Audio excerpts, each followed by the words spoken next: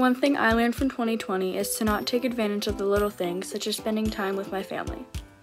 Patience and adaptability. It's okay to take breaks, and it's okay to take time to yourself to get yourself back together and get back out there.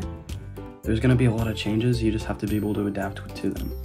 2020 has taught me to appreciate everything and everyone that I have in my life, such as spending time in nature and being more present with my family. I have learned to be more patient. To value friends and school much more than I did back in 2019. It's okay to take a break. Our mental health is still really important, and we gotta take a break instead of being constantly burnt out, to just rejuvenate, rest up. We shouldn't take things for granted, especially the little things. I mean, before 2020, I didn't realize I wouldn't even be able to see my friends or classmates. So I'm just really thankful for the little things now. One thing I learned in 2020 is to focus on the silver lining. It's those little positive things each day that'll help get you through to the end and get you ready for the next day. To appreciate the little things.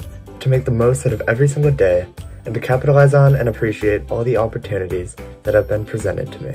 I would be grateful to a greater extent for the little things that I once took for granted, such as going to school in person and being able to see my friends in person and not just through a screen.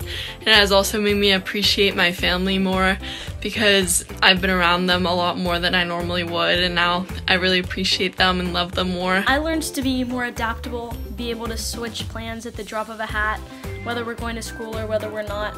And I've also learned to enjoy the simpler things in life, like spending time with my family and my health, as well as Netflix, definitely.